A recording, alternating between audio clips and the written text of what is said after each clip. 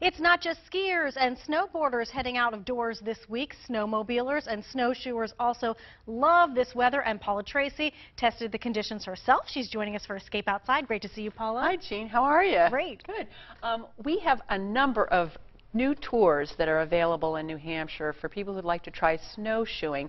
This one I went to yesterday is at Alpine Adventures in the Lincoln area, and we were able to get off the trail, and it's just very relaxing. It's very easy to learn, and it doesn't require a lot of money or skill. You can rent or buy your own, and they only cost about $100 and head out like I did. I have to thank also the snowmobilers who shared the trail with me this Sunday when I was out in my backwoods. They pay for that wonderfully groomed track.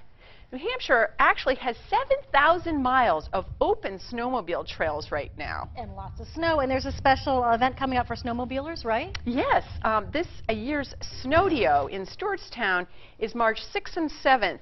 You can see all the 2016 models, and it's before anybody else does in the country. That's great, because this is not our first Snowdeo.